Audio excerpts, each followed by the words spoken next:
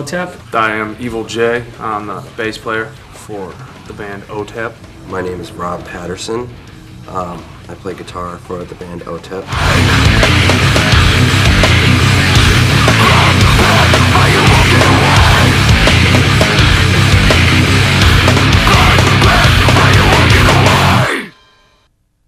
Intellectual. Master of words. Artistic. This is unbelievable. Vulnerability as well as the strength. Listen to her lyrics. She's deep. Flat out. When I first met her, I thought Satan was in the room when she was growling. I was just like blown away by it. She scared the shit out of me. Otep with the abilities to go extremely heavy to the quiet, poetic self. You know, I come from poverty and violence.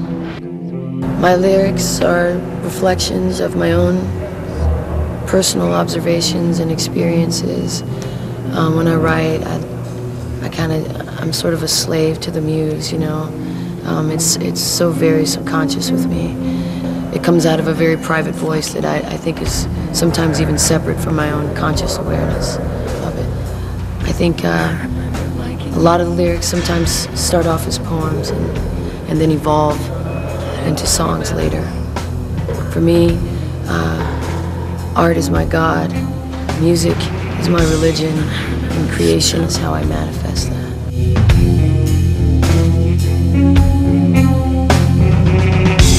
I remember the smell, the pain, and the shame. This band is very lucky in that everyone is a writer, everyone is creative, everyone brings something to the table. Rob brings something really remarkable to the band as far as playing. He was sort of the missing piece that we needed for our puzzle. He's also a phenomenal writer and brings so much diversity with his guitar playing. I've been playing for about 16 years. I like to experiment with sounds, and I have a guitar synth set up. So some of the songs have, you know, sitar sounds. And I don't just like straight metal. I would say I have a very heavy sound. The illest drummer alive. He has so many different influences from, you know, death metal to jazz fusion to hip hop. I combined it all instead of just playing the average straight ahead drumming for each kind of music individually.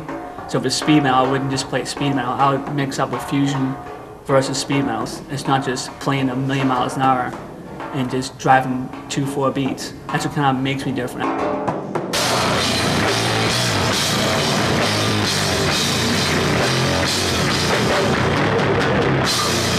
Evil J is absolutely one of the most creative people that I've ever known. I played piano for 9 years, 6 years in a death metal band. Gave me a good idea of what directions to go in. The caliber of musicianship is a lot higher. I want the bar to be raised. Do an 8-hand tap. That's my main goal, is to make sure that I can make someone experience every emotion possible. And with her help and the rest of the guys, Rob and Moke, so far so good. You know, I couldn't ask to be with a better bunch of musicians. They stimulate me, they bring out the best parts of me, and I think I do with them as well. And that's what I think, you know, is so great about this band, is that everyone comes from different backgrounds, everyone comes from different genres of music and different lifestyles, but we come together under one banner of authenticity and creativity and a hunger for something real.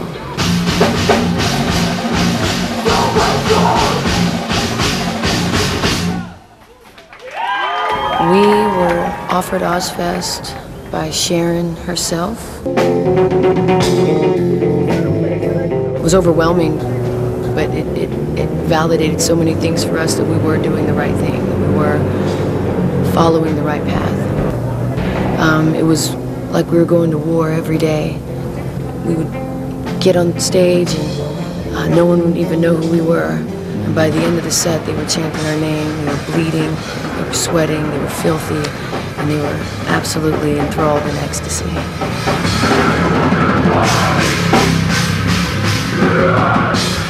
That's something that we are desperately hungry for, is to play. And that's where, our fans have been a big, big part. I don't think that we'd be where we are without their belief in us. These types of people who are just as hungry for the things that we're hungry for, philosophically, spiritually, culturally, sociologically. You see me on stage, I see you on the floor, I talk to you after the show. There needs to be more interaction because music is an extremely personal thing.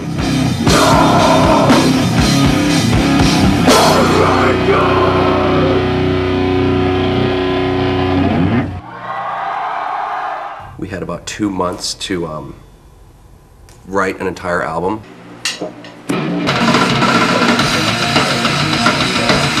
And we did it. We stayed. We worked really hard. We came to defy. You live in life is a lie. We embryonic satellites need our freedom to fly. This unit seems to have almost like a telekinesis thing as far as when we're writing.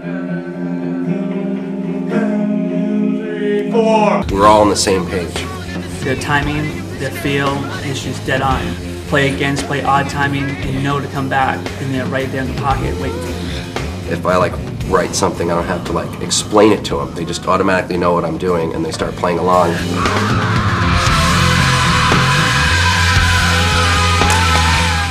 In order for us to do what we do effectively, we have to sort of regress into ourselves, shed our skin of everything that everyone tells us we're supposed to be and how we're supposed to act, what to eat, what to feel, what to think.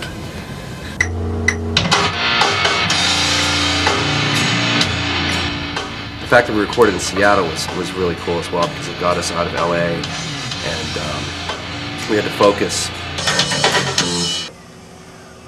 Just have a little bit more overdrive, just a little bit, not the buzzy kind, but more the growly kind. Gotcha. Terry Date is very easy to work with.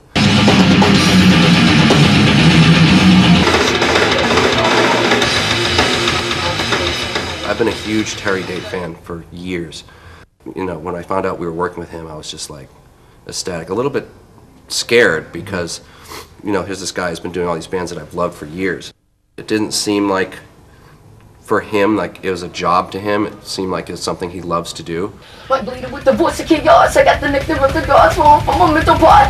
Gather the flax and the yellow me your black. Tell them the top of the gum. I got the key to unlock. The holy wall. We give my agent to all shit. The little full artillery there. The all forces. Supernatural.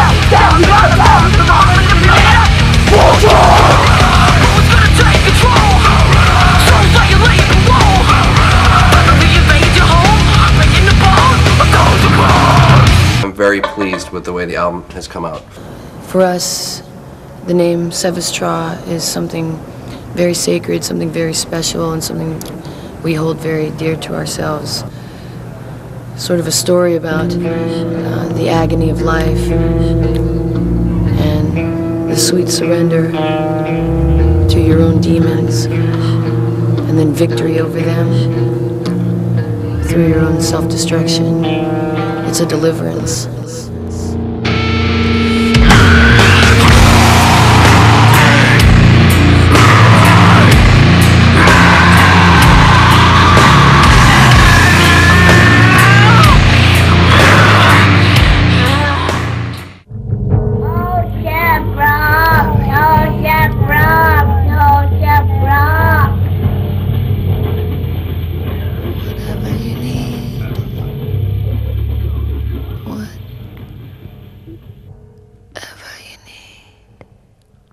Unite, Messiah.